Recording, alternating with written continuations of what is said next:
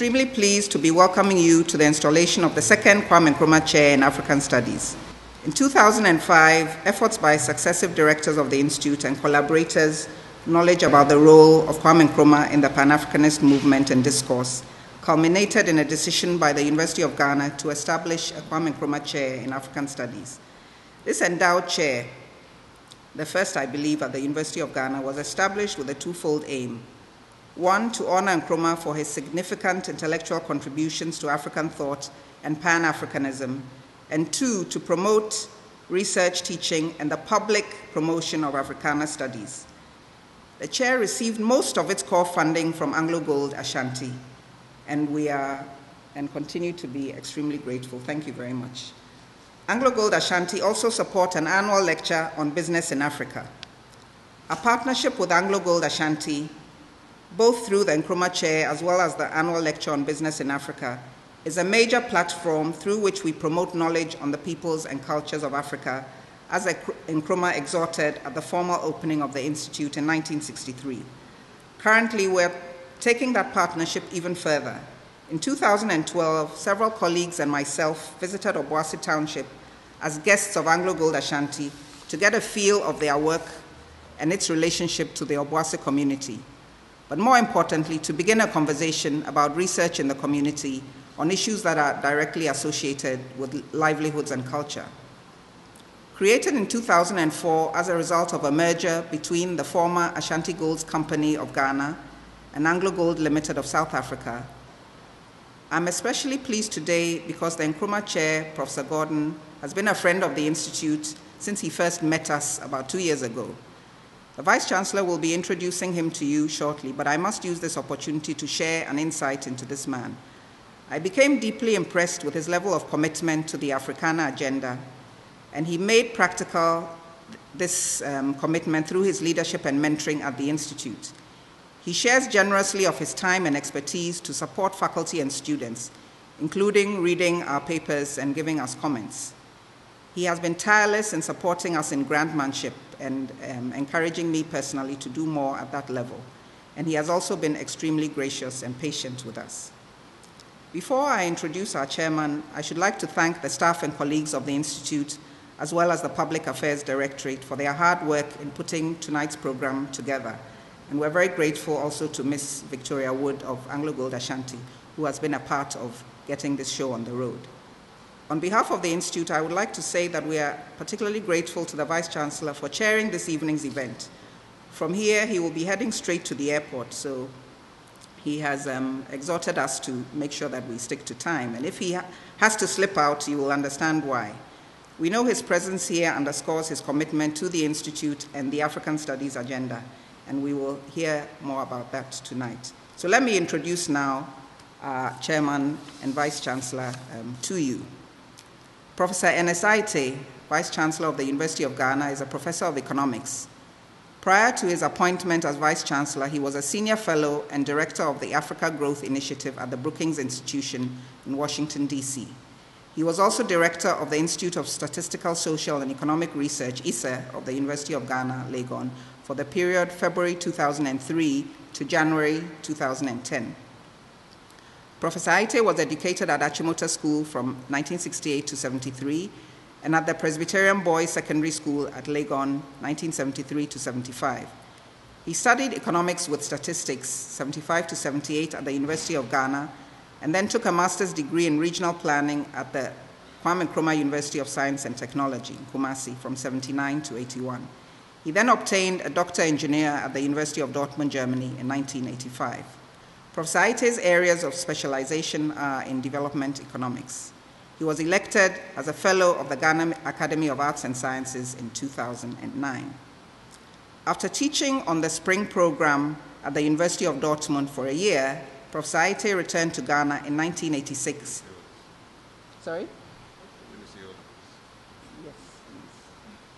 The Vice-Chancellor wants me to truncate this, but I think I can make it fast. If there's anything I think that is unimportant, I will leave it out. He started work at ISE in 1986, was promoted Senior Research Fellow in 1990, Associate Professor in 1997, and Full Professor in 2000.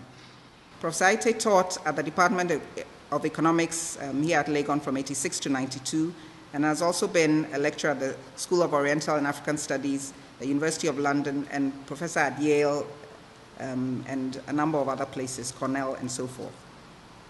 Prof. Saite's research work focuses on the economics of development with interest in institutions and their role in development, regional integration, economic reforms, financial systems in support of development, and small enterprise development.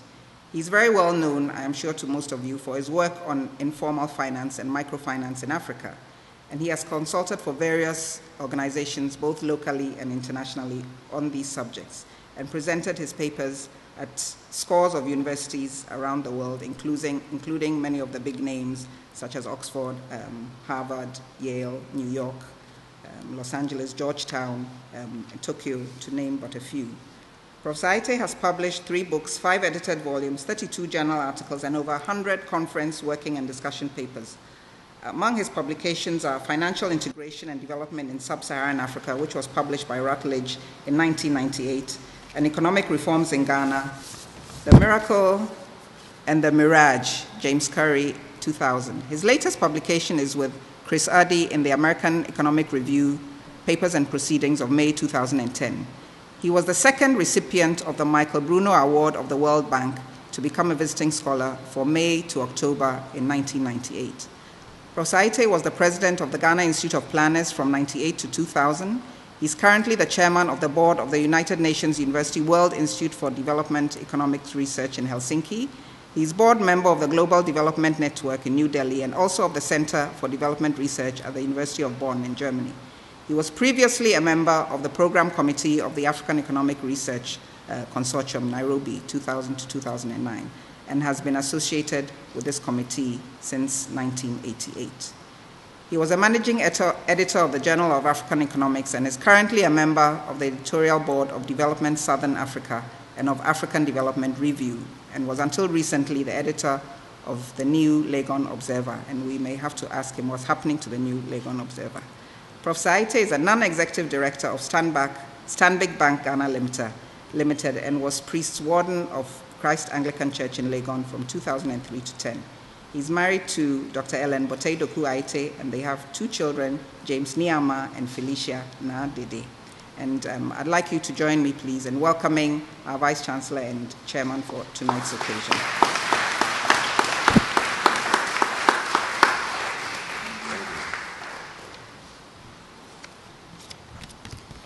Thank you very much, Director. Pro-Vice Chancellor for Academic and Student Affairs, Registrar, Director of the Institute of African Studies, our colleagues from Anglo Gold Ashanti, Nananum, Nime, Name, distinguished ladies and gentlemen, I'm very pleased to be a part of this event this afternoon, an event that holds so much significance for this university. I'm very happy for 3 main reasons. The first being the significance of the Kwame Nkrumah Chair to this university. The second being the theme, winning the future for African studies in Africa. And then finally, the man speaking to us. He offers us a lot of hope and inspiration as we pursue African studies at the University of Ghana. Before I introduce him, let me talk briefly about the significance of the Kwame Nkrumah Chair to this university. There are 2 reasons why, as a university, we should find that significant. The first being the man himself, Osajefo Dr. Kwame Nkrumah. He occupies, not only in this university, not only in Ghana, not only in Africa, but throughout the world, a major place for us as intellectuals, and a major place for us as Africans, and how we see development. So if this university is interested in development, then we should be interested by default in what he stood for, in terms of trying to restructure African economies, especially ours in Ghana here. So as we begin to think about how we can make Ghana a better place, and how we can make Africa a much better place, we have no choice but to think about the things he stood for. Whenever we think about industrial policy, whenever we think about faster growth in Africa, whenever we think about agriculture being transformed, we have no choice but to think about how Kwame Nkrumah understood these things. So it's our expectation that an Institute of African Studies with the Kwame Nkrumah chair will be looking to see how his ideals today stand out. How are they perceived today by scholars of Africa? And how will this influence development debates into the future? So it's appropriate that the University of Ghana has a chair named after him, and a chair that has so far been occupied by distinguished scholars. I'm very pleased that we can associate with that. The University of Ghana has been interested in creating research chairs, and the Kwame Nkrumah chair is the first of such. The other chairs that we have, one at the business school, endowed by the Institute of Chartered Accountants of Ghana, and then the Benzienchil chair at the medical school. It's our expectation that there will be many more such chairs devoted to producing scholarly work of a very high standard that will make this university proud. So, today, we are gathered here to listen to one of the things that make it important for us as a university to pursue many of these chairs. It is our hope and our expectation that with time, there will be other sponsors for similar chairs in other disciplines at the University of Ghana. The theme of winning the future for African studies in Africa is one that is very dear to my heart. Winning the future for African studies. African studies is often perceived as something that is pursued in American universities, not in African universities. But there isn't a better place for pursuing African studies than in Africa. I am very happy that Kwame Nkrumah found it appropriate and fitting to support this university to create an Institute for African Studies. It's obvious to all of us that with the growing poverty in this region, with the challenges that scholarship faces in Africa, with the difficulties that African scholars have faced over the years, we haven't supported African studies so much in this part of the world. So I'm happy that our lecturer will be devoting a lot of attention to how we can win the future for African studies, how we can promote African studies in a much more significant way than we have done as universities in the region.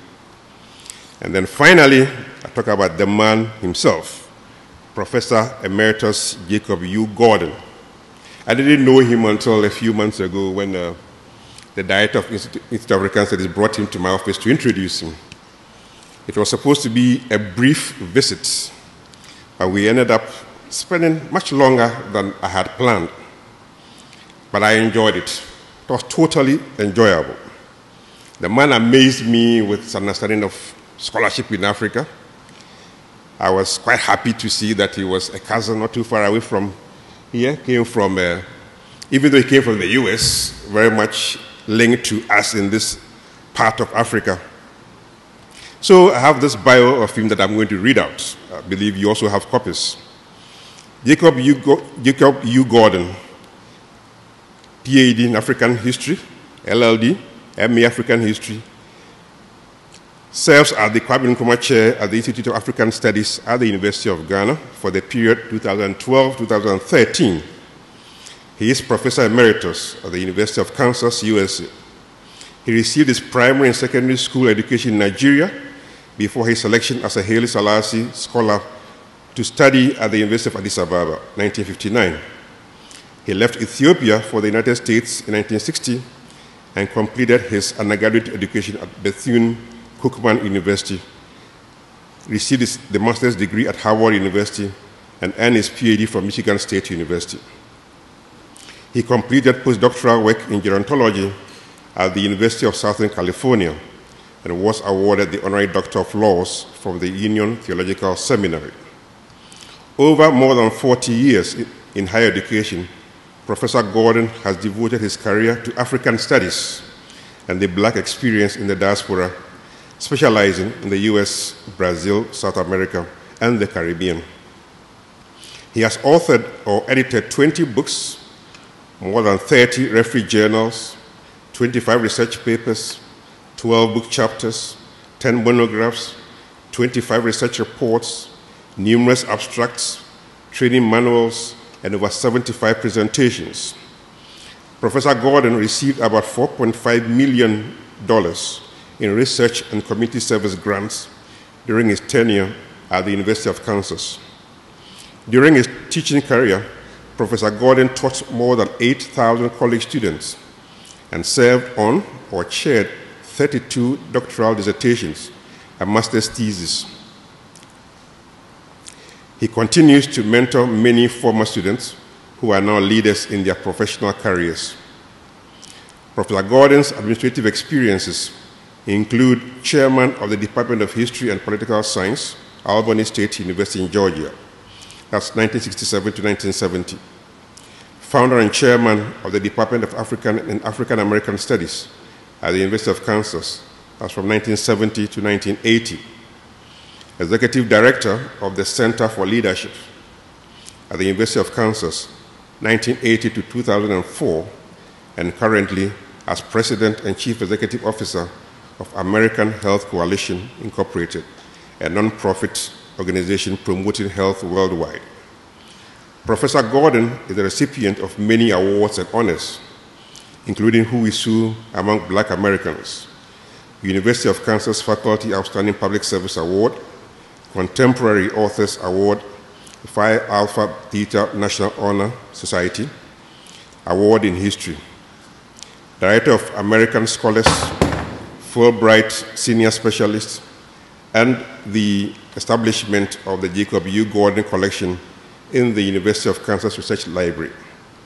He is currently working on 2 research projects, the African Presidential Libraries and the Traditional African Leaders, Past, Present, and the Future.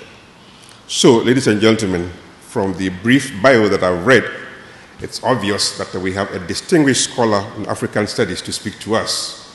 We are very grateful that he accepted to sit in the Kwame Nkrumah chair, or occupy the Kwame Nkrumah chair. We are grateful to him for agreeing to speak to us today as we install him as the second occupant of the Kwame Nkrumah chair in African Studies at the Institute of African Studies.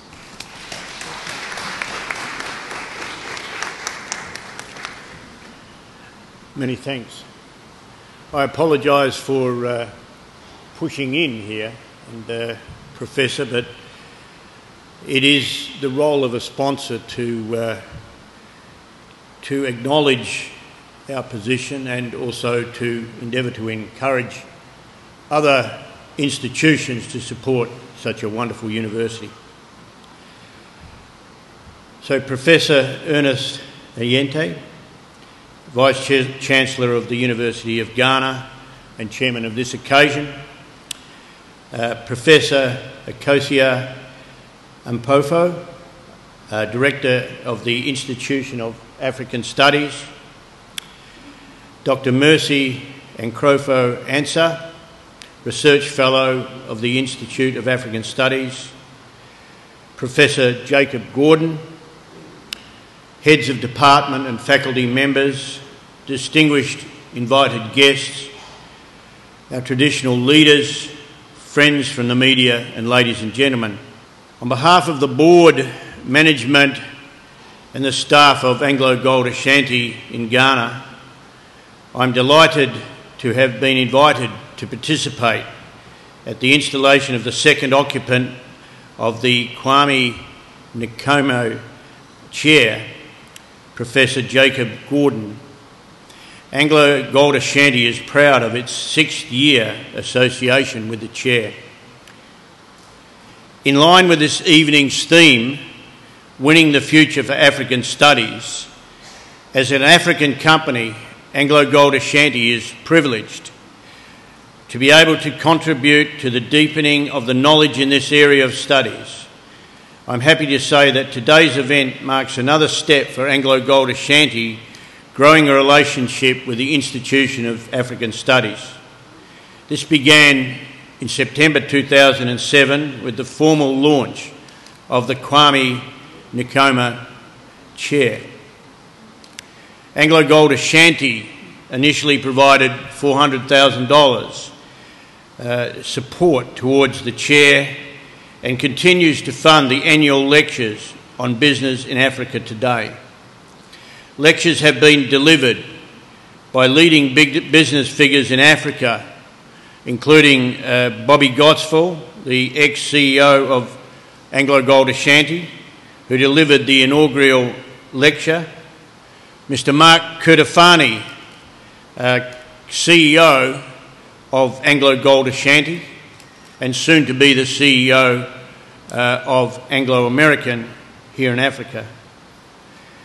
Tony Oting Yesi, former chairman of the University Council, and more recently last year, Mr. Tito Murabini, former governor of the Bank of South Africa and chairman of AngloGold Ashanti. We look forward today to this year's lecture. AngloGold Ashanti engages the Institute of African Studies in other collaborative research activities. Recently, as the director highlighted, a delegation from the university visited with us in a reconnaissance trip to Obuasi to explore the possibilities of research into socio-artistic aspects of the mining industry and community life in Obuasi. There will be many opportunities to explore projects of mutual interest to the university and to the company. AngloGold Ashanti is committed to promoting study and research opportunities through the long-term partnerships with key educational establishments. AngloGold Ashanti's work with the Institute of African Studies has continued support of the chair, reflects its commitment to development in education and business in Africa in line with Kwame Nkrumah's vision. Again, I am delighted to welcome and congratulate Professor Gordon on his appointment to the chair at this landmark time of the Institute's history. I'm reliably informed that the Institute of African Studies is celebrating its 50th anniversary this year. AngloGold Ashanti held its own Diamond Jubilee celebration last year for the AngloGold Ashanti schools at Obuasi.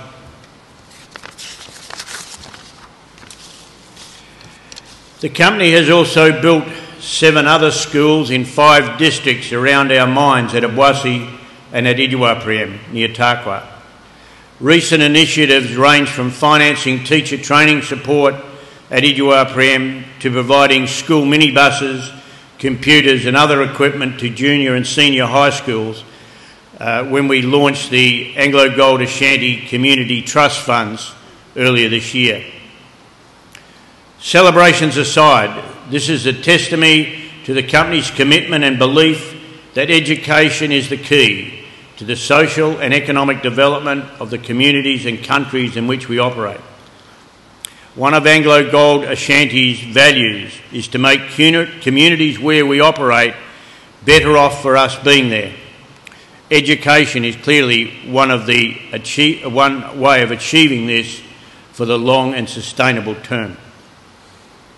In Ghana, the company provides technical skills training to communities where we operate. In higher education, we have long-standing partnerships for employee training with institutions including the Ghana Institute of Management and the Public Administration and the University of Cape Town in South Africa. AngloGold Ashanti makes significant investments in capacity building, training and skills development. These programs are developed to provide and generate employment opportunities for people in the communities in which we operate, not only in mining, but in the multi-economic sectors. At a regional and pan-African level, AngloGold Ashanti supported the launch of the African Minerals Skills Initiative, partnering with the United Nations Economic Commissions of Africa. The initiative aims to support the African mining vision by focusing on broad skills development in Africa in relation to the minerals sector and supporting the locally delivery of skills and opportunities throughout selected African mining schools.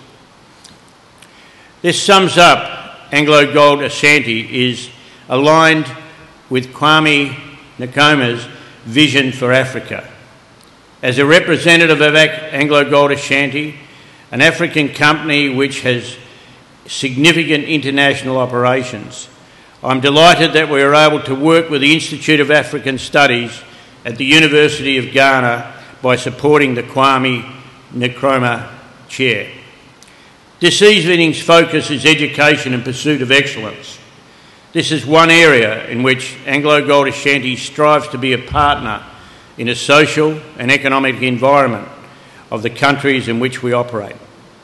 The company makes significant investments in many other areas, including infrastructure projects and healthcare. Once again, congratulations to Professor Gordon on his appointment. Thank you for inviting me to speak and give me the opportunity to be part of the installation event of this evening. Thank you. It is time for the installation, and this will be performed by the Vice-Chancellor, assisted by the Director of the Institute, Professor Kosi Ademako Ampofu, and also the first occupant of the Kwame Nkrumah Chair, Professor Kofi Anyido.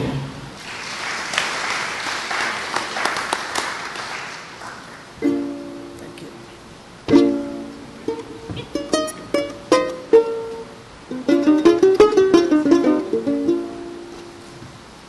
Prof, I'm going to sing for you. You may not understand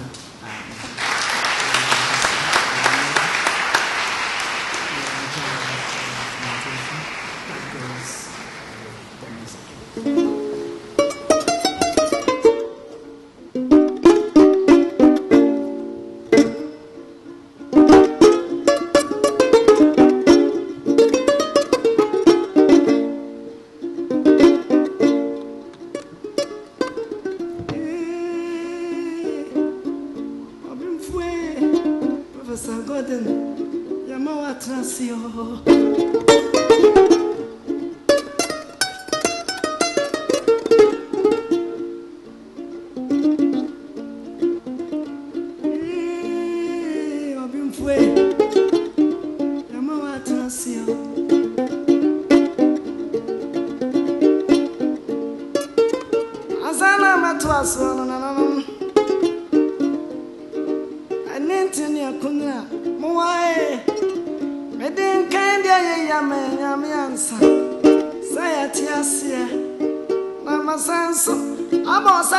Kwame Nkrumah baso otiana nkanro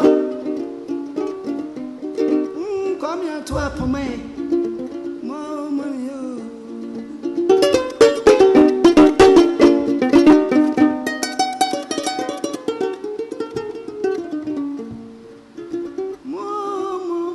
mama ne osamampa ane yatuna badi Enipa ya yina ya se nipa bi twa sapa ya mana bodin ebra ya tie asuapon ye na osaje ponya da ya sumbi se ya da ya bibifo enti abati aso ye bia ababua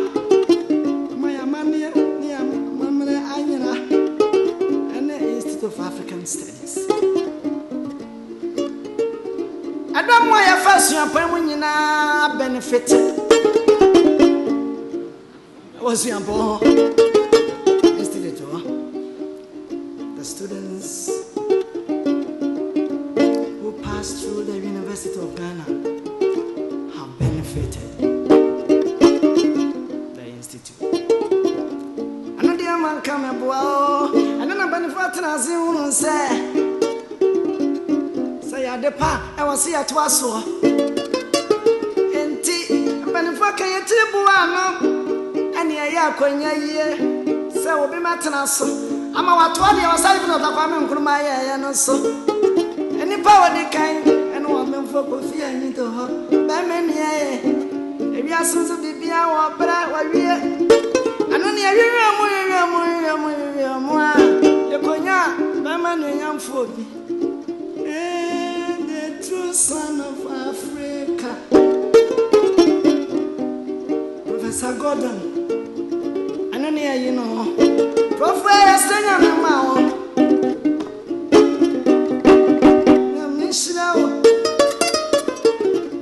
did the Emunsamua, Bamania, and Nimuani, Gordon, I'm sending no. Say, when I'm in show, when the man some call you will see the Kakawa.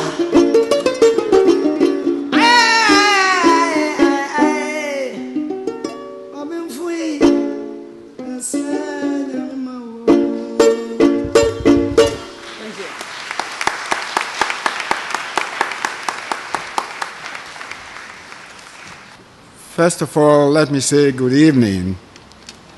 I appreciate your presence at this momentous occasion. I looked back and I heard a voice, you are on your own. Everybody's gone. I want to say a special thank you to Mr. Vice Chancellor, Professor Yeti, and all the former members of the platform, the traditional leaders. I just finished a book on traditional leaders, so I appreciate your presence. And all the dignitaries that are present here, students. The Ghana Dance Ensemble is always beating my heart when I hear them play.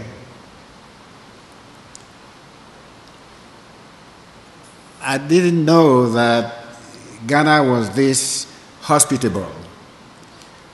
If I knew, I would have asked to be born in Ghana. But that's history now. I am indeed pleased and honored to serve as the second occupant of the Kwame Nkrumah Chair in African Studies here at the Institute of African Studies. Let me also add that I'm really honored and also very glad to come here and occupy this chair as the first American Africanist of African descent. Now they say we are from the diaspora. But when I left Lagos, I have always kept Africa in my mind. I never forgot where I came from. Today, I want to invite you to go on a short journey with me to revisit what I consider to be the centerpiece of Kwame Nkrumah's very many legacies. That's education. And to be more specific, African studies.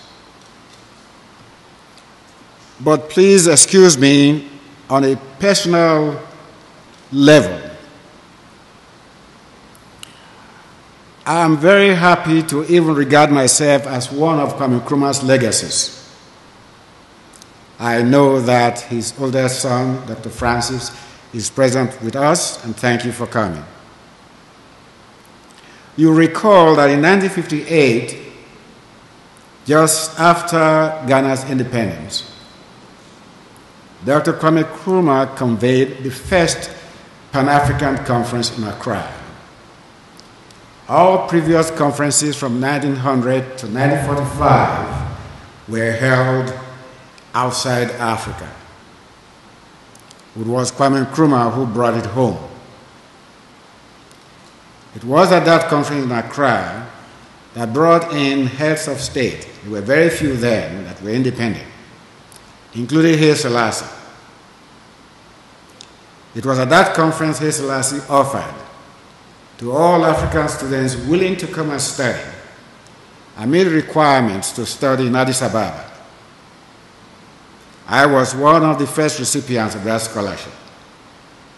Left Lagos. I thought that Addis Ababa was somewhere close to Jericho. Well, here I was, landed in Addis Ababa. From that day on, I knew I owed my higher education to Kwame Nkrumah. If not for him, I probably would have stayed in Nigeria and died in the Civil War. So he saved my life, and he gave me the chance to pursue higher education. He made me Pan-Africanist. Even my master's thesis at Harvard, I wrote on Pan-Africanism. That's what I got from him, so I owe that to him. Winning the future for African studies in Africa.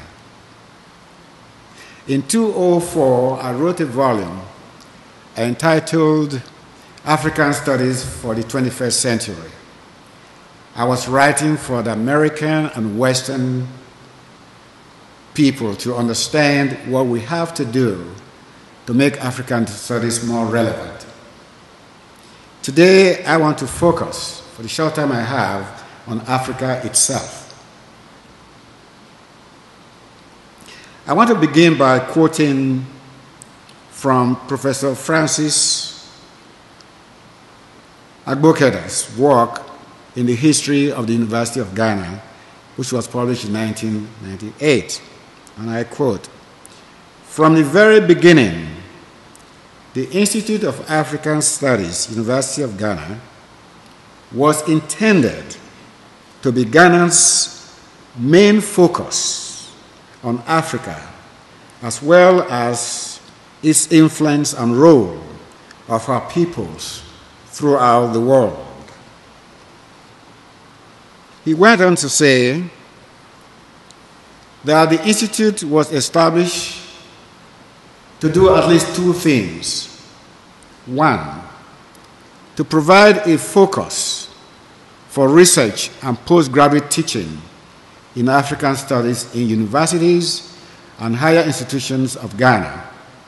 And two, to provide a center for research workers in African studies in Ghana, as well as a base for affiliated scholars and postgraduate students from other universities engaged in fieldwork. It is also important to note that President Kwame Nkrumah did not fail to charge the Institute of African Studies with the pursuit of Pan-African ideals by eliminating colonial influence in African studies, by extending the areas of the study of peoples of African descent in the Americas and Caribbean, and by coordinating with institutes and centers of African studies in other African states to produce an extensive and diversified African classic library. Those were the charges. So it is against this brief background that I propose to revisit with you President Nkrumah's most important legacy, that of African studies. Not just for Ghana, he said, or for West Africa, but for the whole of Africa. So based upon our findings in this study, I hope to present to you a roadmap to make this legacy a fait accompli for Africa in the 21st century. 21st century and perhaps even beyond 21st century. Thus, I have entitled, as I indicated, my title of discussion to be Winning the Future for Africa, African Studies in Africa. That is very dear to my heart. We suggest that any meaningful discourse about this subject, we must raise a minimum of 4 questions. First, what is African Studies? 2, what is the current state of African Studies? And 3, what is the relevance of African Studies, especially in African universities? And 4, what are some key imperatives for winning the future of African Studies in Africa? Let's address the first question, what is African Studies? To define African Studies is a long story, but I'm going to try to summarize it. Looking at the literature, it appears that we have 2 schools of thought. One I have labeled a Eurocentric school of thought, which defined African Studies only in what they called Black Africa, or Africa proper. Egypt was not a part of Africa, and the list goes on. All of that definition is based upon Eurocentric attitude towards Africa and people of African descent, the 17th, 18th, 19th century, and even the 21st century. The second school of thought in trying to define African Studies is what I have labeled Afrocentric school of thought. This is the school of thought that agrees with Dr. Kwame Nkrumah.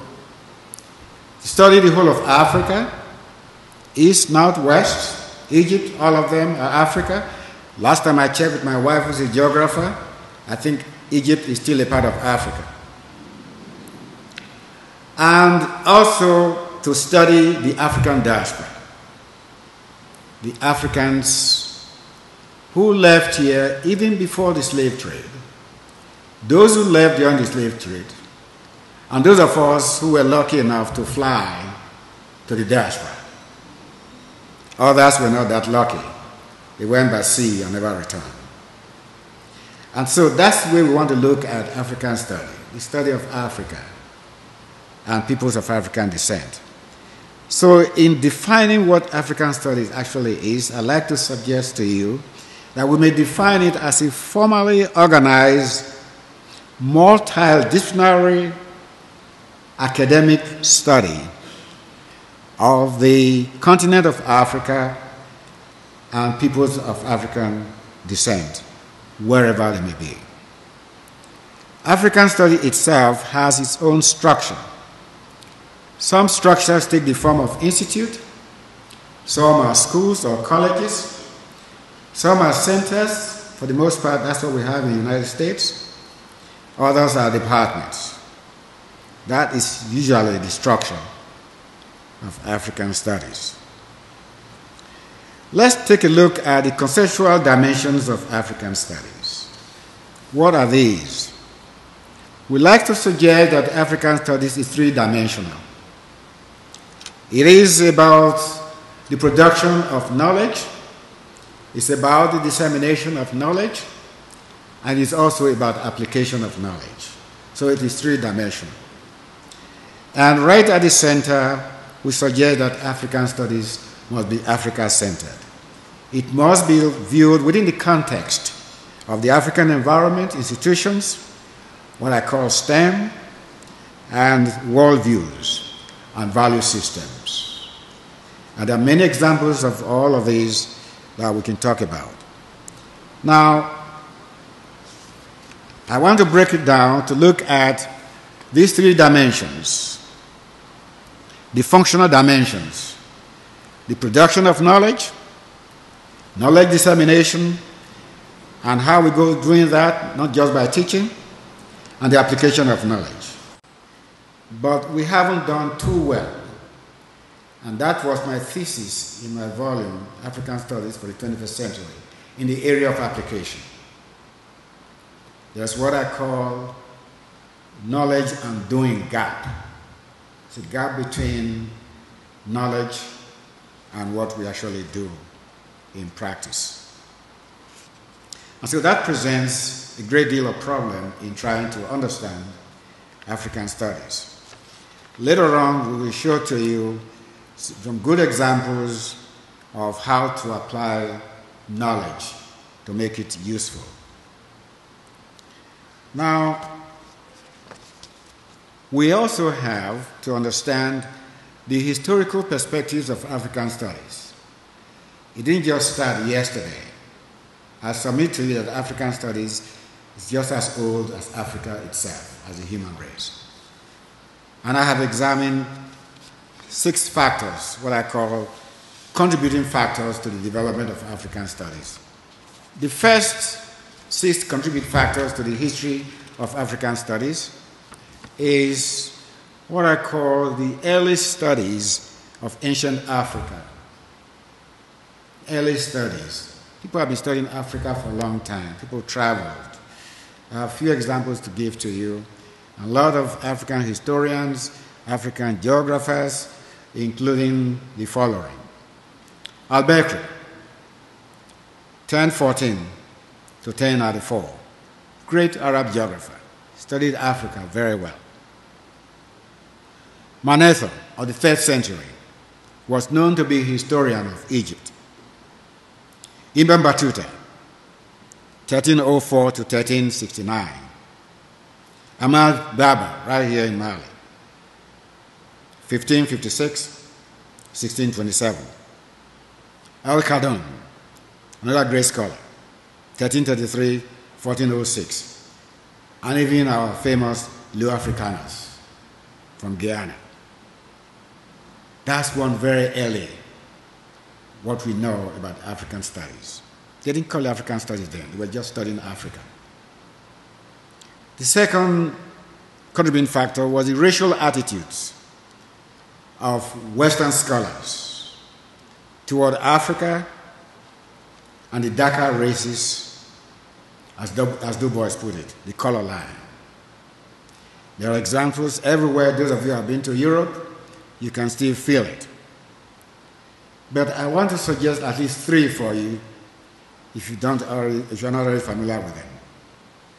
The first one was a man he was a knight, Sir Harry Johnson, in 1899. In his study, he suggested that Africans were born to be slaves. They couldn't do any better. There's no way you can tame them to be human. They had to be dealt with as slaves. Even in 1923, A.P. Newton was speaking to the Royal Society in London, and the subject was history, Africa in historical studies was his topic. And this journal was published in 1923, in which he suggested there was no such thing as African history until Europeans got there. Even the great scholar, those of you who are historians, and I told him, I was in graduate school when he died. Some of us said, thank God. He wrote about 7 volumes of history. Great British historian, Toynbee. And he concluded, there was no place in all history, in all historical movements, that Africans and black people have made any significant contribution to all human history. These are examples of Western scholars' attitude towards Africa and peoples of African descent. Even in the 20th century, scholars wrote the bell curve from Harvard about the inherent inferiority of Africans and peoples of African descent. And reactions to all of these helped to stimulate the study of Africa and African studies. The third contributing factor was the search for the origin of human species. The search for the origin of human species that gave rise to interest. Great discoveries, LSB Leakey, Kenyapithecus africanus, and lately Nadi. All of these great archaeologists help us to understand the African past, which was very critical in knowing about the present. The fourth one was the Pan-African movement, a movement which was started by a West Indian barrister at law in UK H. Sylvester Williams in 1900, in which he invited Du Bois and some African American scholars to come to UK for this conference. And thereafter, by 1919, W.E.B. Du Bois, the first black man to receive a PhD in history from Harvard, took over the Pan-African movement and laid down the foundation. And Nkrumah came across that, became a part of that. And so the last conference in Manchester in 1945, Nkrumah was there and brought the idea back home. The struggle for African independence and the ultimate creation of a USA. I mean, United States of Africa. The fifth contributing factor was the legacies of World War II, which created the Cold War. Competition between the West and the East gave rise to trying to understand this giant we call Africa. And so there was great competition. People like Ford Foundation invested a lot of money first to do some research, which led to the development of African studies in the US. And before you know it, by 1957, US created the African Studies Association, ASA, which is the largest in the world. And so the Cold War was a part of all of that. The sixth and the last one was the reassertion of African descendants in the New World. And it's a long list of them who really helped to promote the study of Africa, because these great scholars were interested in knowing something about their own homeland, which is Africa. And that movement was led by Carter G. Woodson. And as I speak, the month of February, we celebrate what we call Black history, African history in the US. And that was led by Carter G. Woodson, the second black man to get a PhD in history from Harvard. Woodson created the Association for the Study of African Life and History in 1915. And the celebration of the contributions of black people to world history began then. That association, in my judgment, is the oldest academy for the study of Africa and Africans. And so these are some factors that led into the interest in the study of Africa, and each of these could become a book on its own right. Now, I want to look at some of these examples of application. I don't know if you have that, but you find that under the functional dimensions of African studies. I give about 4 examples of application because we are weak in that area, and I can only tell you what I'm familiar with, what I know. There could be others, many other places. I talk about the Silicon Valley, which is a part of Stanford University for application, new ideas that are implemented. It's done, and you are very familiar with Silicon Valley. We talk about Research Triangle, the University of North Carolina, where they do application of knowledge, theories. We talk about Route 128, that belongs to Harvard, for application of knowledge. And of course, IFAS, the Institute for Food and Agricultural Sciences, the University of Florida. I carefully selected all of these to demonstrate that the study of Africa or African studies is not limited to literature and history and sociology. It involves all disciplines that we know of.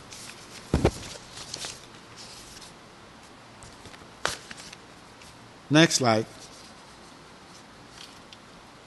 Now I want to talk about, ask the question, what is the state of African studies? I'm putting this in a global context, the state of African studies. Do I have the right slide? Okay. I'm very happy to report to you that the state of African studies is very strong everywhere in the world except Africa. I'm really not happy. It's very sad.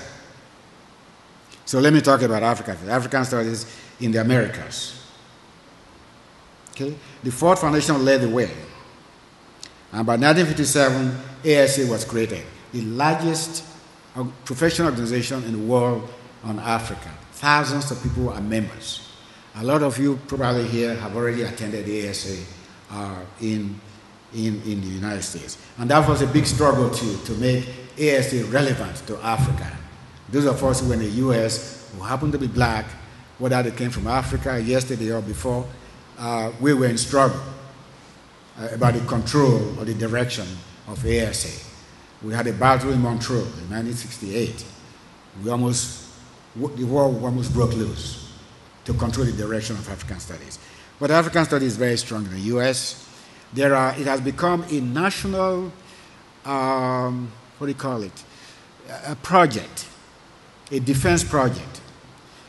This year, there are about 12 centers in the US, centers of excellence, that are completely funded through what we call Title VI from US defense budget. It's a defense issue. We know about the giant of Africa. We want to study every language. Everything is taught in the US more than anywhere else I know. Any African language, even including Pidgin English, is taught in these centers. There are more than 100 centers in the US, but the Center for Excellence, carefully selected for competition and for full funding by the US government. Still very there. Foundations, everybody is there. Whether it's Carnegie, Ford Foundation, all that money is there. The private sector, they are all there because they know what it is to study Africa. In Canada, in 1962, they had a committee. In 1970, they created ASA, Association of African Studies, in Canada. I believe Brazil is very much interested. I was there on African studies, and they are developing programs now in Brazil. Brazil happens to be the second largest country in the world of peoples of African descent. So African studies is thriving. It's really thriving in the Americas. In Europe, there is also African Studies Association in UK, which started, I believe, 1963. There are African studies in Asia, African studies, Japan, everywhere you have African studies. Schools, the London School of Oriental and African Studies, Oriental Studies there, I believe, 1916, African Studies, 1938.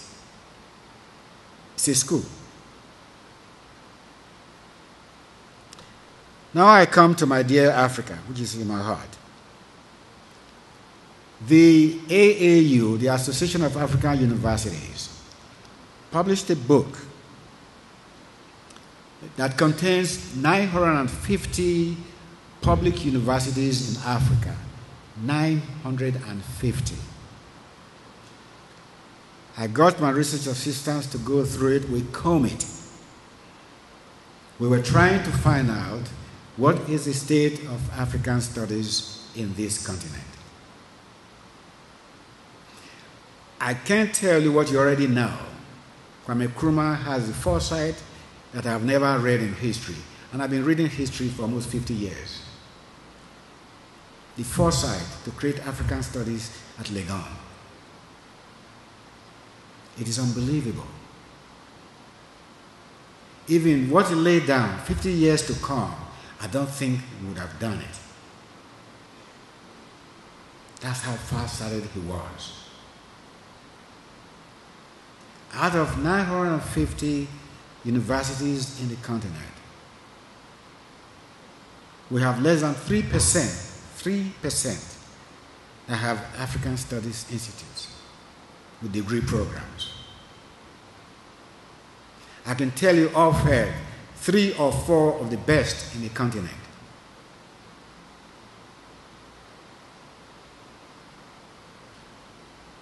IAS is one of them. That's why I chose to come here.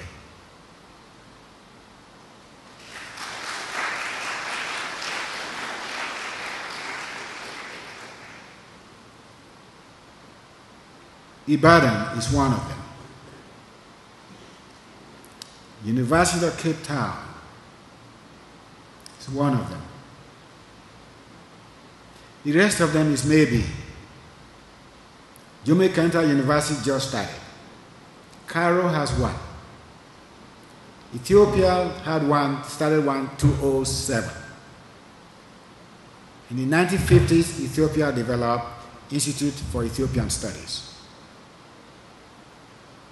University of Nigeria and Nsukka now has one. I can just count it.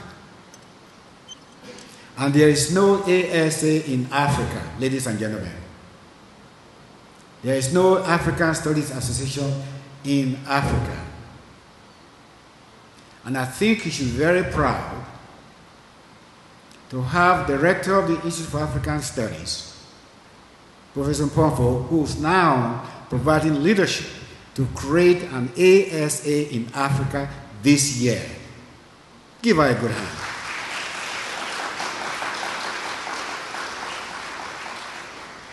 We have met in Cape Town, planning is going on, it has to be done. That was the dream, the legacy of Kwame Nkrumah. Don't limit African studies to Ghana, to West Africa. It's the whole of Africa and the African desert. That dream is coming through.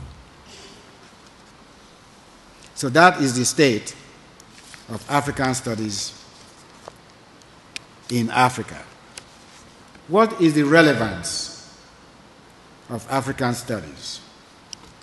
I have been asked this question, especially in African universities. Some of them will suggest we don't need African studies because we are all Africans. And being Africans, that's fine. I have an analogy. I used to tell black students in the United States, they had the same argument. They said, we are black people, we have soul, so we know black history. And I asked them, if you have toothache, and you really have gone through the experience of bad toothache, does that make you a dentist? I don't think so. I believe, last time I checked, you have to study dentistry. You have to study African history, African geography, African sociology, all those traditional disciplines. The relevance of African studies is very obvious. It is an industry for knowledge production. It also disseminates that information, and it tries to apply that knowledge for national development. For me, African studies has many dimensions. It's individual, it's organizational. Someone asked me this morning, radio talk show, what motivates you? Why are you in African studies? I say it's very simple. I want to know who I am. It's about identity. Because, ladies and gentlemen, without the knowledge of our African past, we can't understand how we got where we are and how we can become what we can become. So for me, it's a prerequisite to establishing individual and national identity. That's the relevance. It's tied to national development. Nkrumah knew that. I had interviewed Professor Nketia. I said, why are you playing music and the rest of them? Why are you doing traditional things? To bring people together to focus on national development. It's that simple. Music brings people together. Doesn't matter what language you speak. I can dance to it, even if I can sing. So on the personal level, the national level, African studies, as we define it, is very critical. It involves national development. Let me give you an example in terms of application. What is just happening right here in Accra. I read about the tragedy in the Bush Highway. And you know the history, how it was developed. Most of the work was done by engineers.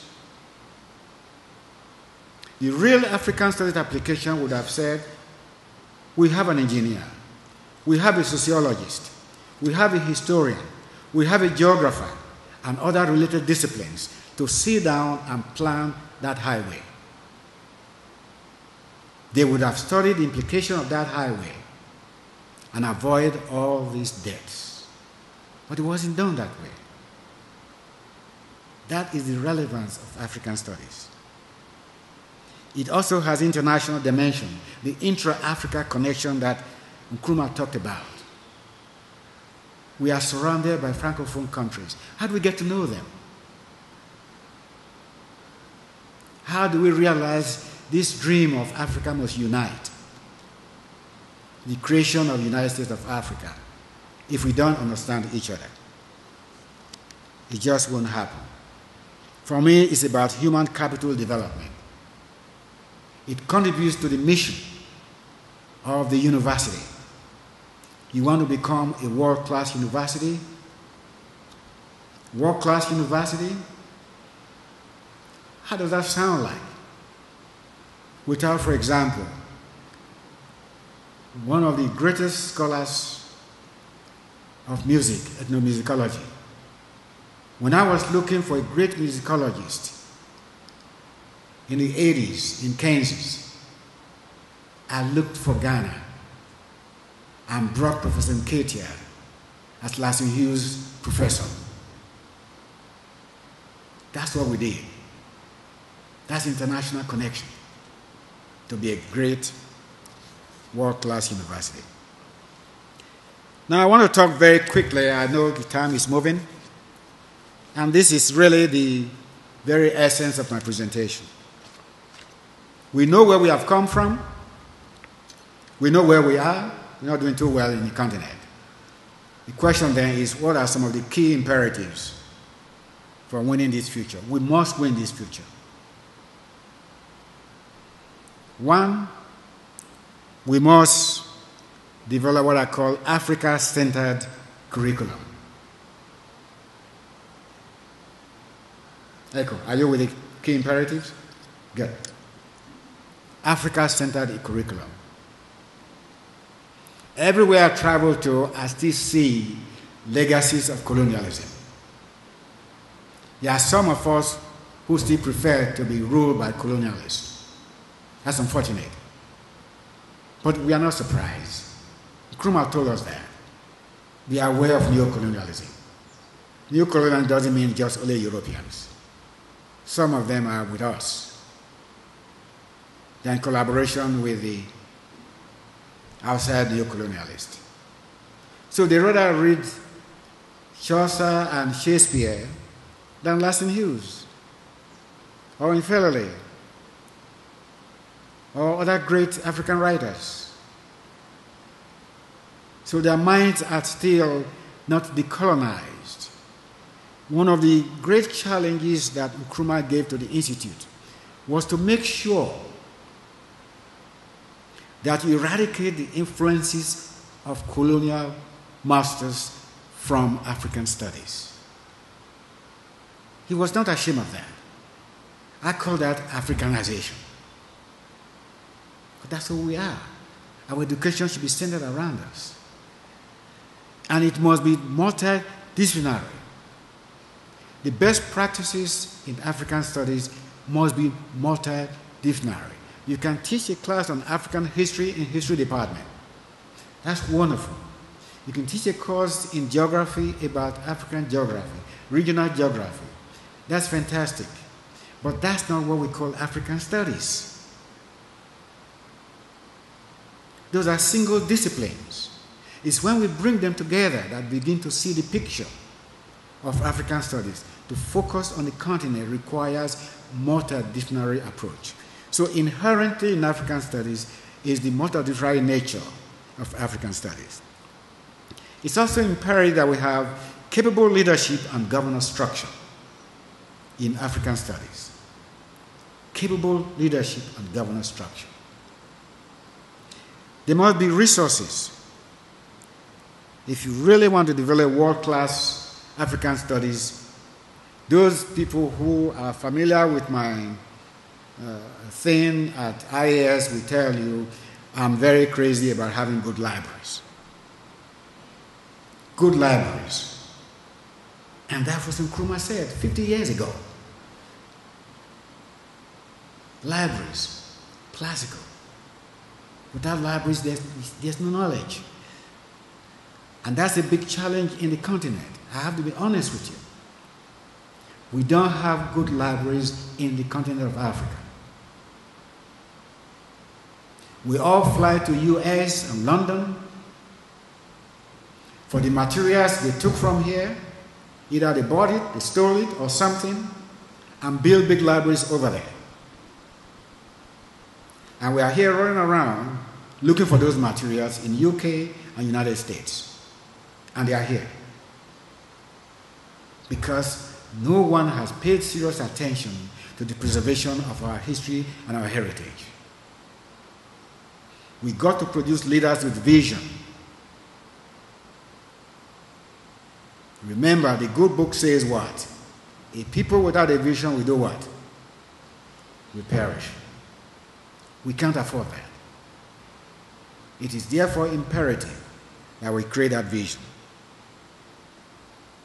We need sustainable linkages with other great universities, whether it's in Ghana or Africa or outside Africa. Linkages are very, very critical. We need inclusion of the African diaspora as we define it. Nkrumah told us that we have to understand Africans in the diaspora. They will always be a part of African heritage. They have much to contribute to the continent, and they have much to gain in their home. African studies must strive to have areas of specialization. It doesn't do you any good to have 5 PhDs without specialization. We are thinking about the global economy. You got to be able to carry your degree from one village to another, from one town to another, from one country to another, and it's valuable.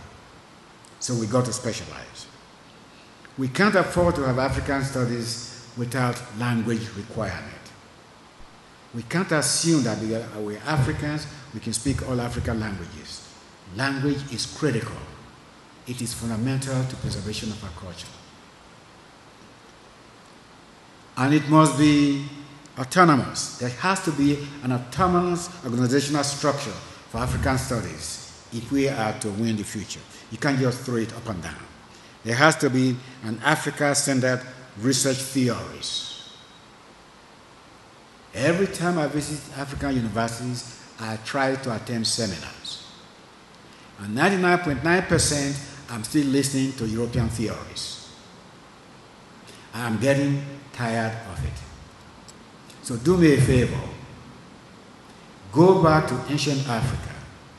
If you don't read anything, read some of our proverbs. You get some insight to theories. And I can give you many examples right now. Ubuntu. It's a theory. It's a concept. It's an African conceptual framework for understanding what it is to be a human being. What is it to be a human being? It has principles. And there are many, many like that in our ancient past that we can use. Cultural competency is very important. We can't assume because we have African heritage, therefore we are culturally competent. Cultural competency is 3-dimensional. It's your attitude, it's your knowledge, it's your skill to deal with any African community. We need those 3. Your knowledge of the community, your attitude, and your skill. Lastly but not the least, this sounds like a dirty word, I call it advocacy.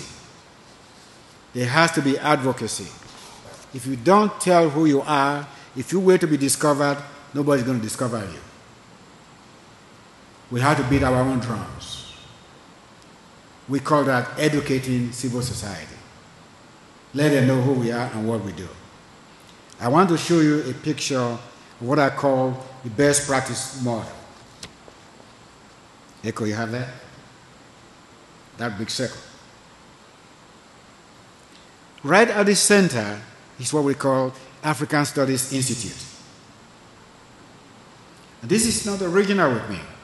Nkrumah even talked about this. All around it are disciplines. Disciplines where you can draw people who have expertise in Africa. whether it's geography or sociology or literature. But the center is what controls that wheel. They all come to this institute to do multidisciplinary research or interdisciplinary research to focus on African unique problems that cannot be solved by one discipline. I love history. Those of our historians, we think we are the only discipline in the whole world. That's not true. There are many other disciplines. And we depend upon all these multidisciplines to make African studies very unique and very useful. The economist. You can be at your corner doing economics, but when you come to the institute, you interface with sociologists. You interface with psychologists. Something you are not trained to understand about human behavior. All problems are not solved through econometrics. You can't box everything into data. And that's the essence of African studies.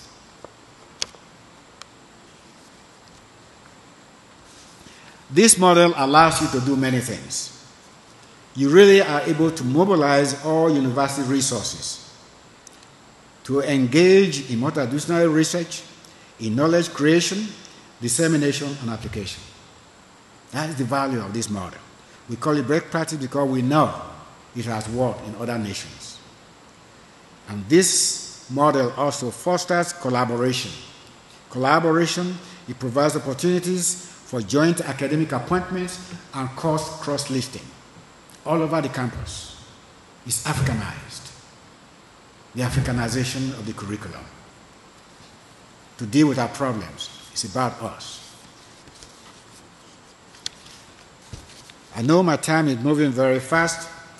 I'm going to try to summarize what I tried to present to you, and then we have a Q&A session. In trying to close, I raise the question, where do we go from here? So we come from yesterday, today, we are talking about the future. Where do we go from here? Now, it's very simple. Wherever we decide we want to go, one thing is for sure. Africa is transitioning very rapidly. And for that transition to become successful, we have to create an intellectual foundation. That's the challenge for African scholars, especially for the Africanists. We have to create an intellectual foundation for that transformation. Whether we do it or not, there is transformation already going on. It will continue. But for the transformation to become successful, we have to create an intellectual foundation for that transformation. And so, ladies and gentlemen, what we need for future is a great vision. A leadership that understands human behavior, that can make people work together, good governance, and plan for sustainability, resources. Resources, I have a quick comment, then will be question and answer. Everywhere I've been to in Africa, people are very anxious to talk about foundations that are not here. I have gone through many lists of millionaires in Africa. I listed more than 10 or 12 in Ghana alone who are millionaires. I've gone through the list of billionaires in the world, 20 of them. Africa is too rich to claim to be poor. Everything the world needs for development, don't let them fool you. They are here in Africa, including human power. Africans in the diaspora, they have made contribution to the diaspora. Some of you already know this. As I speak, we have more Ghanaian medical doctors in New York than we have in the whole of Accra. That's human capital. We let it go. Not because they don't love their country. We got to do something about that. That's about the principles of Africanization. get the human power back to the continent. And the resources are here. And we can do it. I'm convinced we can win the future for African studies in Africa. Thank you for listening.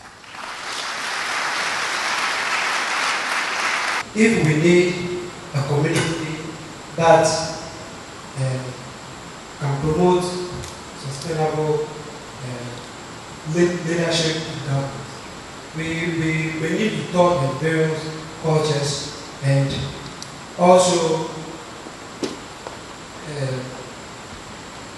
learn each other's culture so that at least we will be able to know the up and downs of those cultures and how we can use it to promote peace and also to resolve conflicts.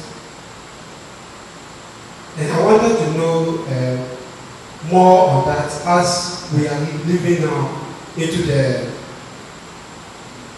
situations that in Africa we can see that sometimes conflict that will happen. Promoting peace among each other, we can talk the various cultures, and I want to know how the way forward on this particular issue. But yes, even in Ghana here, we talk budget with the hope that the West will help. Africa, we have Somalia, everyone is crying, there's no food. But yet there is blessing that Africa, our resources are still on top. So what's the way forward? Especially, how can we use the state of Africa in promoting and achieving this? An African. Prof, you highlighted leadership. And I would like to ask, how can Africans nurture the type of leaders who will be impatient and dissatisfied with our current state of affairs towards winning the cause? Since Nkrumah said the black man is capable of managing his own affairs, he also said that freedom is not a commodity given to the enslaved upon a mere demand, but it is a shining trophy of a constant struggle and sacrifice. How do we nurture our leaders? Thank you very much. These are very fascinating and very challenging questions. I was very concerned about African leadership. I wrote a book on it. I was here in Ghana even interviewing the president at that particular time. I'm very passionate about leadership. I think if there's anything we have to do in this continent, leadership for me is priority. And I strongly recommend it to IAS to specialize on issues of leadership and governance. It's a very, very serious matter. I like these questions because they are all talking about the way forward. Promoting peace. It's difficult to promote peace without understanding. This is where the application of IAS comes in, of African studies. We have the knowledge, but we have to use that knowledge to create better understanding of who we are, what we are, and what we are capable of becoming. I can stand here and talk to you about many strategies for promoting it. But I know you want to have your dinner later on. There are many strategies. And we know what works. If you look at global history, we know what works. The problem we have is we always try to reinvent the wheel. Take what works and apply it. Within our own African history, we have a long history. This is the genesis of the human race. We didn't start living when the British came here, when the French came here. We had the greatest universities in human history. So what's the problem? Are we reading them enough? Are we being taught? Sometimes you don't always have to blame the teacher. Education requires that you as an individual find some way, some motivation, some passion to pursue your goal. That is why I'm embarking on the development of African presidential libraries. What can we learn from them? And promote presidential scholars. What lessons can we learn from them that we can use to move forward? If you don't know where we are, where we came from, it's very difficult to move forward. So understanding is critical, and that's knowledge production, but it also involves dissemination of the knowledge. There are ways our traditional leaders taught us on how to promote unity, how to promote understanding. We don't have to throw all that away in the name of modernity. We take what is best from both systems, traditional, modern, and apply it and see what works. Test it out. About USA creation. That was the passion of Kwame Nkrumah and all the Pan-Africanists. Du Bois, George Padmore, Blyden, all of them, you know all their names. Jomo Kenyatta. But we don't have that kind of leadership now. It doesn't mean that the need for African unity is not there. It's coming in pieces. In pieces. Because of the Accra Conference, OAU was created, headquarters in Ethiopia.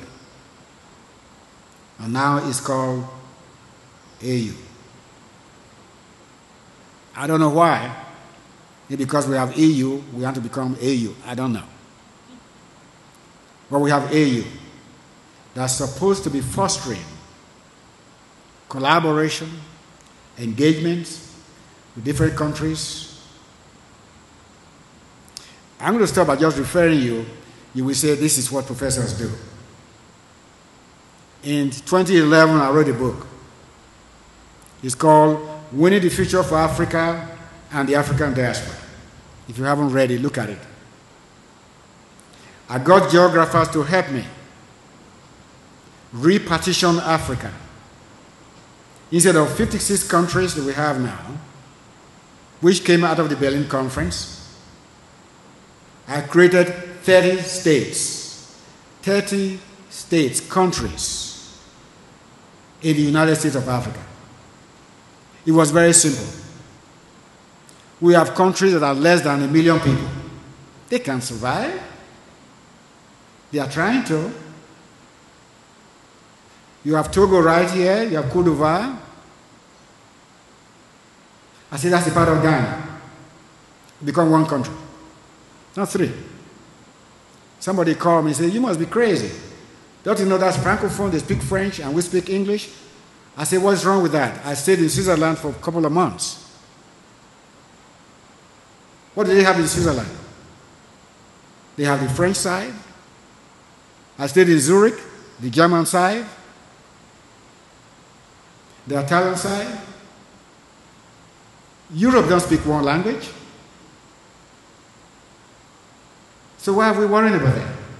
People wanted to divide us, to make sure that there's no United States of Africa. They always argue, Africa has too many languages. They can't talk to each other. They cannot be united. But all these European countries are united. Look at Asia. You think everybody speaks the same Chinese in China? Please see your name on the folder. It has been written Professor Emeritus of Uganda, right? So I want to know whether the U, is it an African name that is silence? Because since you've been a professor in African history for 40 years, and probably you have an audience of American or African American students you are teaching. But I think your name doesn't reflect any passion for African that you have. And then, secondly, you were talking about the multidisciplinary approach to the study of approach to African studies. I think if, like, African studies is the departmental, like you have archaeology, sociology, and history.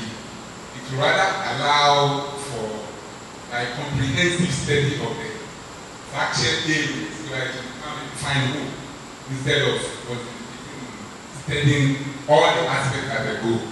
As I think it wouldn't be profound enough in the studies of Africa. My name is Richard Alena, the veteran of political science. Prof, I want to know what addition are you bringing to the chair? Thank you. In your delivery, you cited an example of the Bush H1N1 road, and how that if African studies, a scholar in African studies was a central coordinator, getting engineers, and sitting around and discussing the way forward for the road, how we would have avoided the many accidents we have on the road. I am asking how governments in Africa can be made aware of the security of African studies so they could possibly need to incorporate it in their decision makings. Thank you. Let me, that's the book itself, but let me make it very short. You is my African name, given to me by my dear mother. It is Ukworishe Mofe. Ukworishe Mofe is very long. It's Ishekri. I come from two small, what they call minority tribes in Nigeria. My mother is Ishekiri. My father is Urobo. And those two tribes didn't get along. They were always at each other's throat. So when they fell in love, they knew it couldn't survive where they were born. So they packed their load. I went to Benin City, a neutral ground. I was born there and raised there. But my mother, being Shekri, a very strong Baptist, she has a tradition of naming everybody by using the word God. Ukwoshetme means I need the love of God. That's what it means. I need the love of God. In my quest for my own personal identity, you can understand why that name changed. And my first name became Jacob. I'm a product of colonialism. When you are baptized, what happened? They give you your baptism name. And your first name becomes middle name or is forgotten. There are some Africans, there was a time I used to say, my name is J. Ukonshemofe Gordon. But I could not escape Gordon because Gordon is also a British name. He has a history. My grandfather was Chief Ogiegba, who was a slave dealer.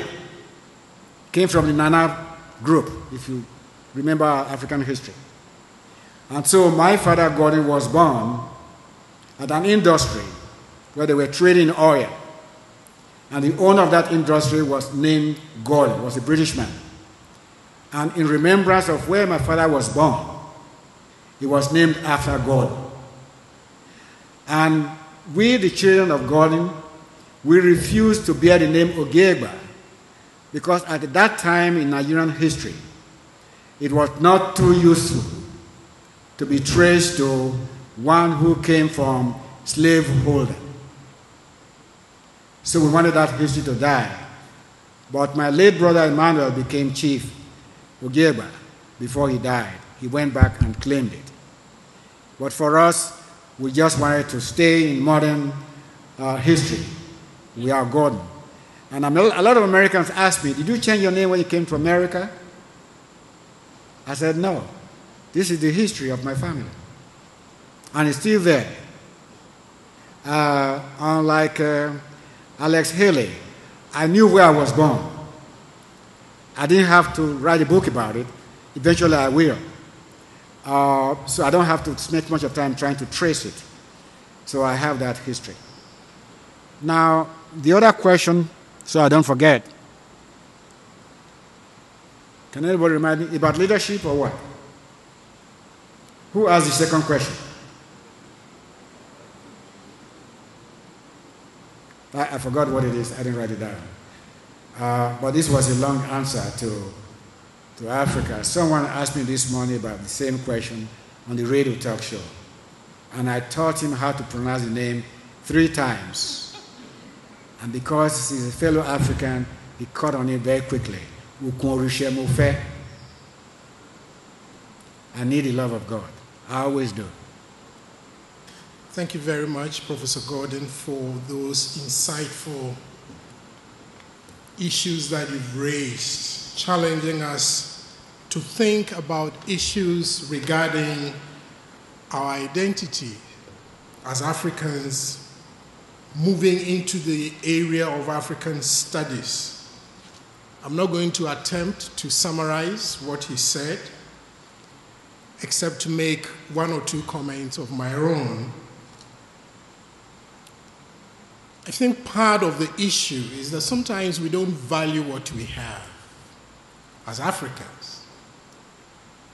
And because of that, we do not focus on studying who we are, and what we value.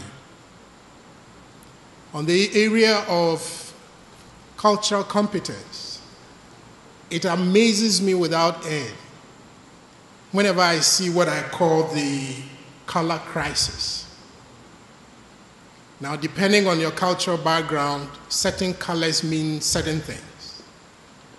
From the culture I come from, and I guess for most of the cultures in this country, black generally symbolizes mourning, a state of sorrow. But these days you find young people and they're wearing black, and then you ask them, are you bereaved?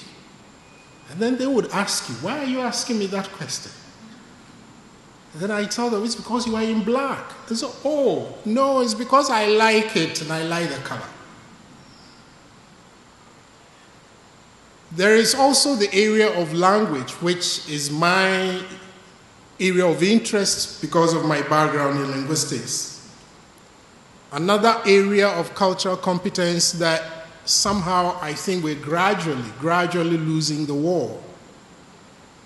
And when I spoke here roughly a year ago, I made that same point where we have children growing up in this country with parents who speak the same language, and those children are not speaking the language that the parents speak.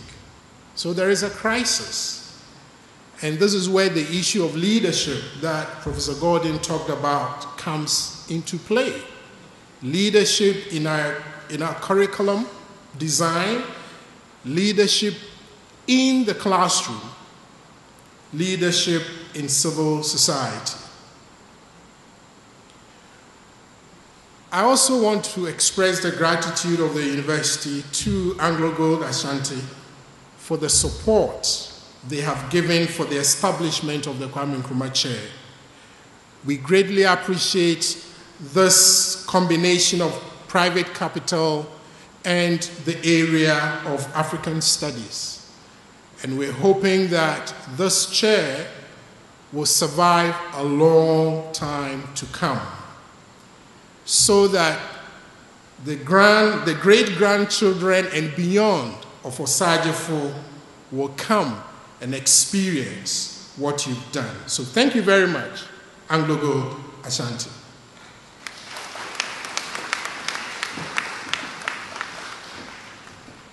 On that note, ladies and gentlemen, let me say thank you to all of you for coming. We are very grateful that you came. Thank you very much. I'm here to perform a simple but an important duty. That is to say thank you to all of you. Let me start by saying thank you to God for giving us life to see this day. And on behalf of the new Kwame Nkrumah Chair, Professor Emeritus Jacob Gordon, the Director of the Institute of African Studies, I want to say thank you to the Vice Chancellor for having time with us today. We want to thank our traditional leaders who had to travel long distances to be here with us. We acknowledge the presence of dignitaries from Anglo-Gold Ashanti. We thank them for their support. We thank Odesria and all our donors. And to our media friends, we say thank you. The Director of Public Affairs and her staff, we are grateful to you for organizing this function. And to all other members of the university community who spent your afternoon and evening with us, we are grateful. We thank all of you for coming.